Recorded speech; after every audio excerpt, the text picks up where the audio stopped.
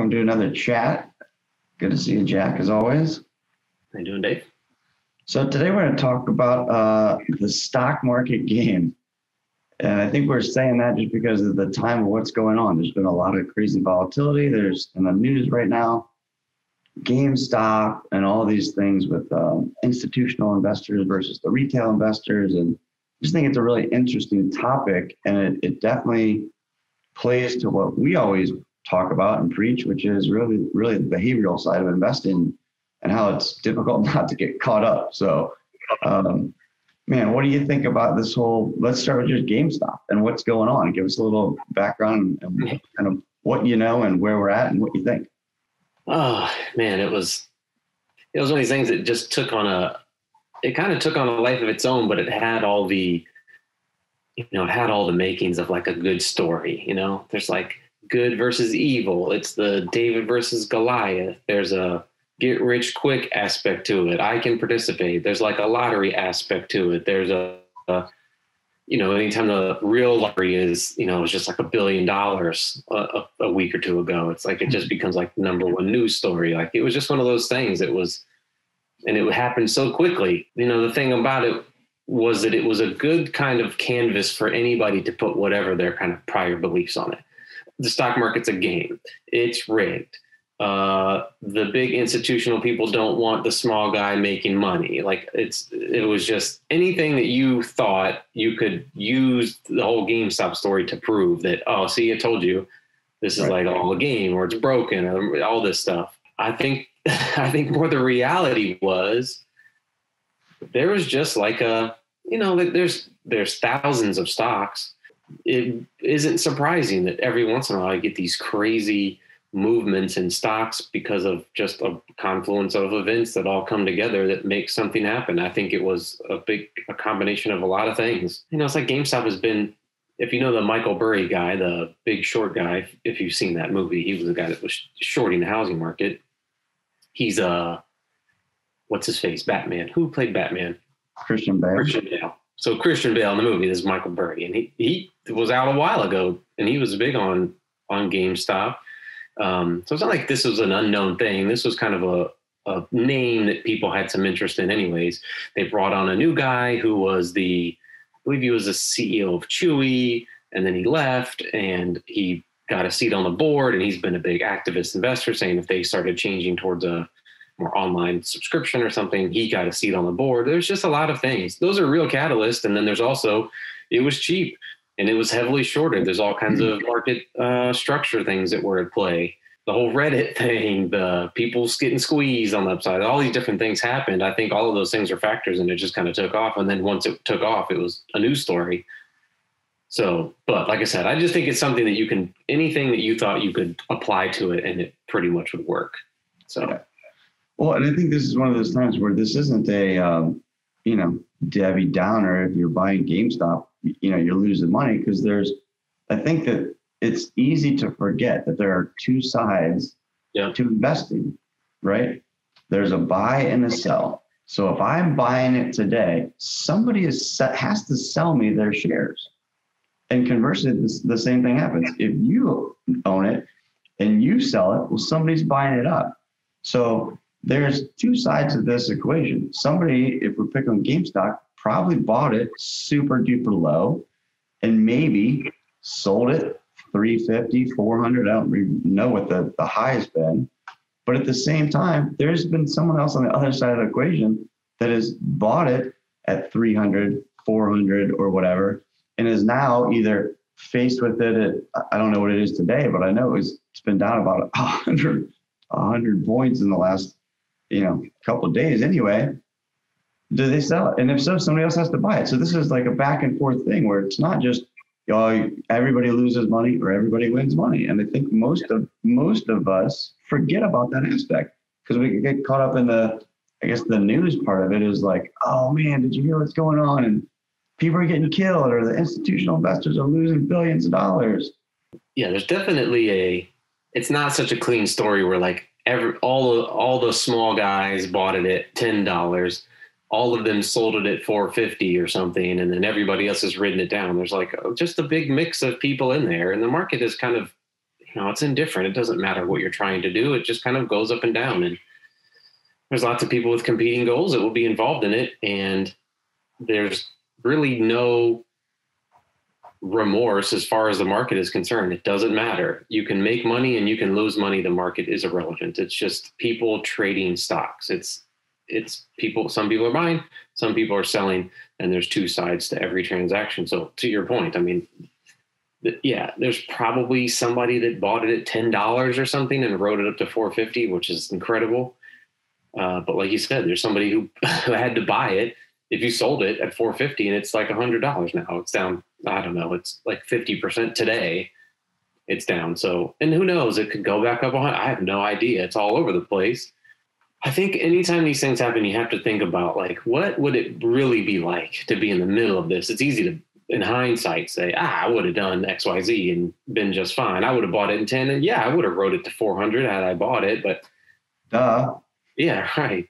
But can you imagine buying something at $10 and I mean, good grief, it's $50 even. That's a lot. 5 times your money in a week or something, or 2 days. Like it just start to mess with you because that's real money. 5 times your money in a week or two not to mention if it's 100 or 200 and you're doing 10, 20, 30 times your money in a matter of weeks, like it just would start to mess with you in all kinds of ways. And, do you sell it? And if you sell it, are you going to have remorse if it goes from 50 to 100? And do you get back in? And it's just all these games that you would start playing with yourself because you just kind of took a gamble on it and there's no real roadmap for that. Right. And I think that those two words resonate. It is a mental game that we can sit here and talk about it and look back and say, oh, I coulda, shoulda, woulda, whatever, which we could do about a number of things and the careers that we've had here in finance. But there is, if you're doing this type of thing, which God bless you, if you're doing it and you're loving it and you're having fun, but it is some sort of a gamble. There's nothing to say that thing couldn't turn around and go up 700, right? We talked about this earlier. Bitcoin. I mean, I haven't heard about Bitcoin in forever, but I do remember people talking about Bitcoin when it was, $4 or $5, $1,000 a share. And it's gone all over the place, but I think it's up 10,000% or something stupid. Yeah, something. Well, I mean, yeah, depending on when it was, it was 5,000 and then it went to 20, like the end of, I guess it would have been 17 or 18. I don't remember exactly. And then it went all the way back down to 4. And then just recently it's gone, maybe in the last 6 or 8 months, it went from 4 or 5 or something to 30, almost 40. Now it's maybe, it's just kind of all over the place. There's definitely some people that would say, I'm just going to hold it. And, they've kind of ridden the wave, but there's a lot. I mean, man, what a tough thing to try to navigate that if you have a significant amount of money. It's one thing to put $10,000, whatever you think would be a decent sum of money to you. I don't know what that would be. But if you put a decent sum of money into something and then it gets to the point where it's a large chunk, like 90% of your net worth, because it's just kind of taken off, man, it's hard to know when those numbers get that big that quickly what you're going to do about it. And once you get that high of 300% or 500% returns in weeks, man, those, that 9% a year looks like boring. Like, right. And how do you go back? How do you go back to just the boring?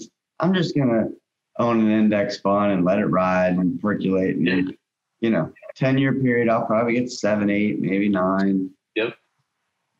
I just think you keep chasing that. I think it depends. If you were, 20 years ago when it was like tech bubble, I think it was very similar to these types of things. If I remember correctly, I do absolutely remember I was in college. So this was like, we were just all young, just wanted to get rich quick or whatever. And I remember like, it was like every day there was something.com or some internet adjacent company that would come out and it would like IPO the first day and be up 200% or 100%. It was nuts. It was crazy. And we just thought like, oh, this is like a normal thing. Like we thought it was wild, but it was just like a normal thing. And this is how things are going to go. I didn't have any experience. And it was, oh, this is, it's a new day. This is how things go now. You need to get in on this. And 2 years later, the stuff's down 90%. Some of it went out of business and never came back. And, it took 10 years just to get back to where it was previously. And that's even companies like Amazon was down 90%. Microsoft, all these companies these are good companies, and they were down 70, 80, 90%. And riding that wave, like I said, would be a hard thing to do.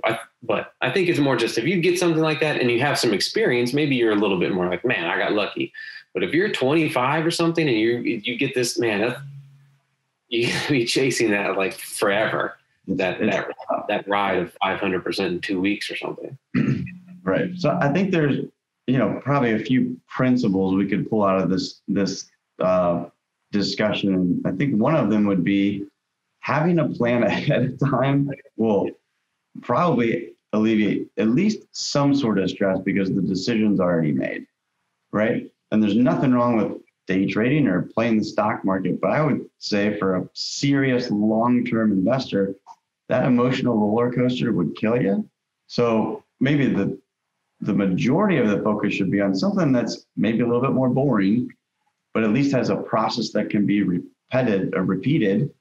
And then if you want to take some other money and, I guess, quote unquote, gamble with it a little bit, play the stock market, cool. But just don't put your whole net worth in, all right, I'm going to do this GameStop thing and I'll pay off the mortgage in 2 weeks. Because if you don't, look out. Right. Yeah, I think if you take, if you're taking 5% or something of your liquid net worth, you don't borrow money on your house or something to be a jackass and gamble in the stock market. But if you're taking 1% or 5% of your net worth and you're just like, these are just things that I like to do, and these are crazy companies and they could be zeros and it wouldn't affect me. And the other 95% of what I've got going is pretty, I have a plan in place. I kind of stick with it. I'm patient. This is going to be over the long term. Honestly, most people are just going to do far better getting good returns for a long time than getting fantastic returns for a year. Like, you're just going to do way better over time. If you're getting good returns for a long time, you'll be way better off than if you just kind of shoot the lights out 1 out of every 9 years or something. Right. I need to go back to the gambling, but if you've been to Vegas, you like to gamble a little bit. I think it's fun. I don't get too caught up in it, but if I've been there 7 times, I definitely I didn't pay my mortgage off by going there. If anything, I view it as, it's just an expense. It's a part of the vacation.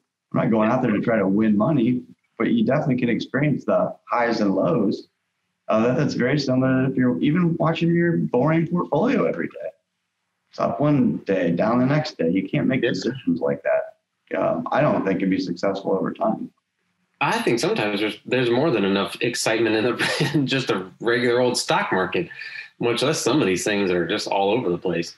I mean, I just can't imagine, like, if I had a significant amount of money, like a significant amount of my net worth, let's say, in something like a GameStop or any of these things that have just really taken off, I just think it would be hard to stick with it and hold on to it and just ride that wave and not either want to sell it or be regretful because you sold it or something like that. I mean, that's more to your point of just like have a plan in place. If you're putting, you have 5% of your net worth and you're just going to goof off. Like, if you take 1% of something and it takes off and it becomes 15% of your net worth, maybe you just, I'll trim that back so that it's 3% or something. Have some kind of plan so that you just don't get blasted in the long run. So I think it's more just it's not the worst thing in the world. Number one, it's not like, if you want to buy those kinds of things and take some risk with some money, I don't think that it's the worst thing in the world.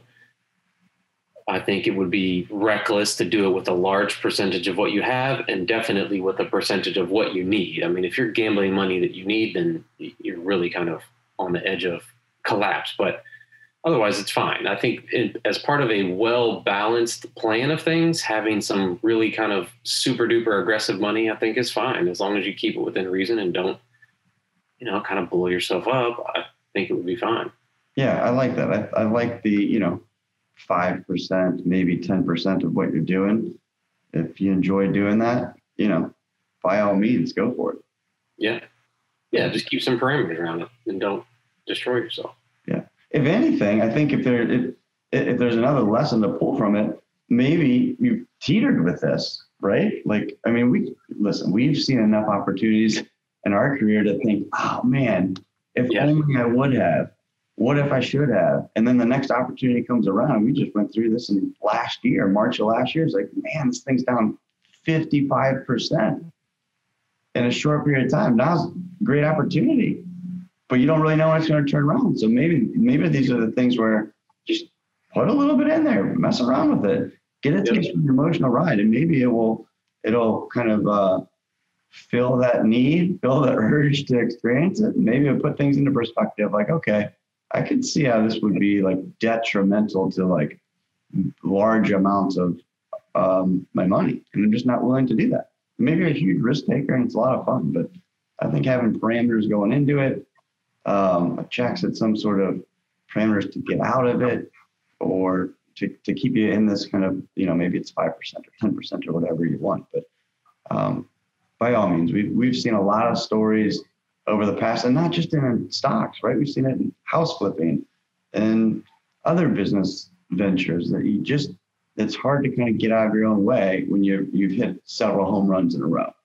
Yes. I think the good thing, one of the many great things about being on this side and kind of being in the flow of it all the time is, one, I mean, these things are not on my radar. Like, I knew GameStop stuff.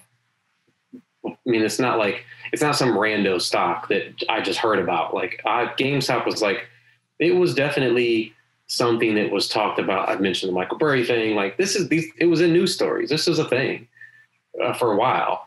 I definitely think, oh man, it's not like I didn't know about GameStop. It's something that I knew. But then I have to remind myself that I hear hundreds of these things. Like, I hear tons of names about how all these things could be great. Of course, most of the ones I hear about are dogs and don't do anything, and they probably lose all their money.